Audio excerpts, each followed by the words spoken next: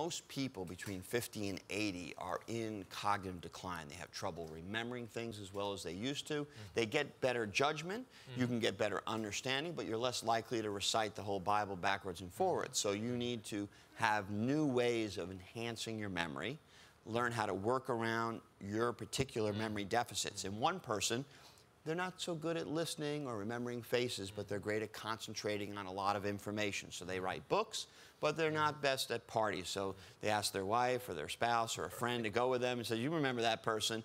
Or they get a BlackBerry and they load it in with pictures and names and you crib sheets. Sure. And then you take, there's some great things for memory. Resveratrol is amazing. You know, the funny thing, you know what I learned from all my alcoholics from the last 35 years? They come in with red wine, you know, 2 drinks, 3 drinks, 4 drinks. Their noses are big and their livers are terrible and they're filled with gallstones and kidney stones because they get dehydrated from the alcohol. But their memories are great. You know, they have esophageal cancer from the alcohol and smoking, but memory is great.